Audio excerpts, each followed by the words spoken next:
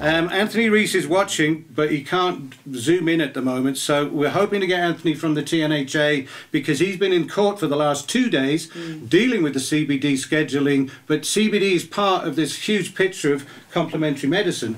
So they've been in court for the last 2 years, and this was the main one, and he was very, very upbeat about it. It'll probably be appealed. And that will go on and on and on as well, as usual.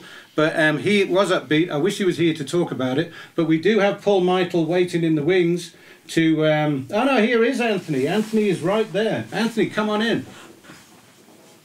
How's it, guys? Can you hear me clearly? We can. Oh, fantastic. We'll see you in a moment.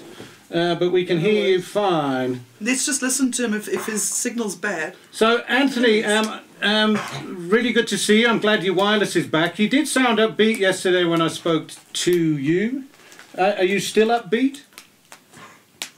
No, most certainly. Our case was very straightforward. It was put very well by our advocates. We were very happy with the work that was done in the court over the last 2 days.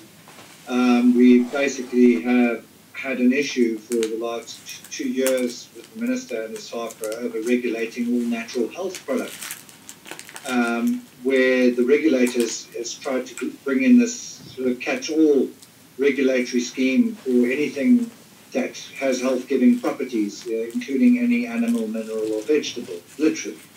And the Medicines Act is very prescriptive. It says that a medicine is only a thing that is to treat or prevent disease or symptoms. It's got nothing to do with products that actually benefit health. And in the past, since 2017, the regulator has tried to expand its ambit to bring new products into its jurisdiction, which quite honestly, we believe it doesn't have the jurisdiction to regulate. The Parliament never intended for this Act to regulate these types of things, but was intended to regulate from 1965 in the beginning. If you look at Hansard records of Parliament up until the day the Medicines Act was gazetted, it talked about the registration of patent drugs. It had nothing to do with all these other things that the SAFRA are now trying to grab into their ambit. So we've taken the complementary medicines regulations up on review. We brought that review up about 2 years ago. It's been a paper lawfare up until now, and in the last 2 days we sat down in court and we argued our case. And we just hope it lands on the side of freedom of choice for people in this country to continue to access natural health products without overzealous regulation, requiring all sorts of licenses for companies in the distribution chain or the value chain to jump huge hurdles to get there, which basically only favours pharmaceutical companies, to be honest. Right. And would whittle away the public's choice of these kinds of products because they would be removed from the market. Not removed from an overzealous regulator going out there and ripping things off the shelves, but companies just withdrawing voluntarily because they can't. It's not worth it, yeah. I think we lost him a little bit. It hasn't yet even registered a single natural health product, although it is requiring every company to register. It is absolutely patently ridiculous, and it's sad that last week, Friday, CBD was yanked into this complementary medicine scheme, right, and is going to suffer the same fate.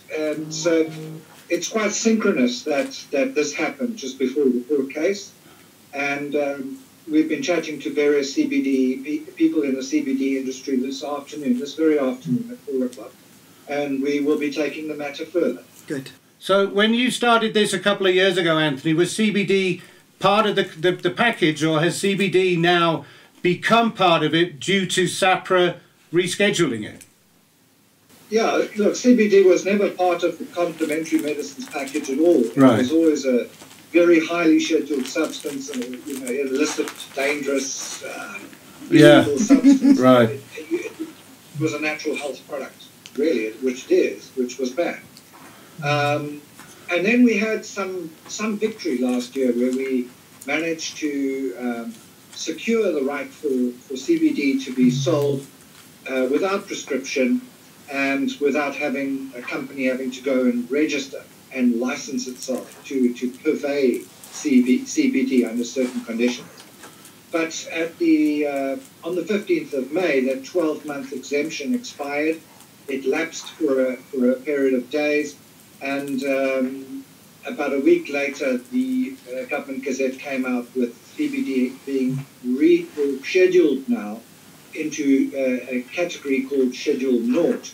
It's still on the ladder of schedules, which means that every company that manufactures, imports, wholesales, retails, etc., will have to have the requisite pharmaceutical licensing in place to do so. And this puts a major stumbling block before the industry. A lot of the industry is simply not ready for this. It's going to cost millions of rands to get compliance up to standard, and it's going to lock a lot of people and the industry out of the market. So this last 12 months that they put a hold on everything, what was the point of that? Because now people have spent millions setting themselves up on the high street to be told that you're not allowed to do that unless you've got a doctor in the house. CBD is now not doctor-free, yeah? You have to have a doctor to get it. I mean, scheduling is something that a regulator does in order to protect the public from substances that have some inherent risk. So the higher the schedule goes, supposedly the risk is higher. The SAHPRA have not demonstrated one single iota of scientific evidence to show that the new scheduling status has been necessitated by any risk. So for the last 12 months, they've had no communication with the industry, no transparency over how they came to this conclusion of putting it into Schedule 0 complementary medicine. And these are honestly things we are now going to be asking legal for them to reveal the record of decision-making in this regard, because we believe it's patently false how they've made these assumptions. Completely. Now, you've been in court. You were a day and a half in the virtual Pretoria High Court. It seemed to go quite well. Both sides argued. So now, presumably, you're waiting for a decision, for a judgment, yeah? That's correct. And a judgment could be anything from a few weeks to a few months. Obviously, it's a very technical case. We dealt with it on constitutional principles. We dealt with it on procedural irregularities. We dealt with unlawfulness. We dealt with so many things. The case had about 7 very strong apex arguments and legs on it. And we're hoping that 1, 2, or 3 of those legs are strong enough to knock this thing out of the ballpark. All right. But the bottom line is 2 weeks ago, if you were selling CBD in a health shop as an essential item, it's different this week, yeah? It has changed. There is a scheduling involved in it now. It starts from now, I believe. Absolutely. Right. Absolutely. No, it's not business as usual for the companies anymore. We're getting some of the larger companies have woken up to this and are already writing letters to the suppliers and saying, do you have the requisite licensing in place to be a manufacturer or an importer or a distributor or a wholesaler? And they're nervous. They don't want to carry products that haven't been through a normalized pharmaceutical chain. Well, I can only imagine how long the waiting list to do that is. That must be. I don't even want to know. It must be years. Well, it's taken some companies between 7. Speaking to our members across the country that have been dealing with natural health products, who have put in applications. We know people that have put in applications back in 2011 and still haven't even had a courtesy phone call from the regulator to say, can we come and have a look at your place so we can license? And we've got the evidence of this. I mean, we've got the bank transfer proof. We've got the application, sort of what would you say, the counter remittances from the registered post saying that the applications went off, and even the acknowledgements of receipt, and nothing has happened. And I mean, I just don't know how the SAHPRA is going to do it. They've got 16,000 pharmaceutical drugs in the backlog that they're trying to get through, historical backlog. And yet they're too busy focused on going to raid healers. Yeah, Yeah, pharmaceutical drugs. These are like, life-saving drugs that we need. Most of our hospitals and doctors are prescribing, life-saving medicines that are 3-4 generations old. Madness. We're not getting the novel stuff through here. Madness. And yet they're chasing after people selling CBD and vitamin C. It's ridiculous. Right, well, Myrtle's on the thread there, and she says she makes the point that the CBD oaks are facing a few hurdles, and it'll be character building, and maybe we're all on the same side now, because all of a sudden it's back in the same thing. CBD has been prohibited, and we're in the game of prohibition, so maybe we can, maybe they'll join up with the bad boy THC group. Like, we got your backs, guys. We got your backs on all of it. We got your backs. That's it. One family. Anthony, go ahead. One of the things we are going to do now is we're going to utilize PAJA and the Fire Act as a first primary step, and we're going to ask these guys, what scientific rationale have you relied on to bring out these capricious limits? How on earth did you set 0.001% of THC in CBD?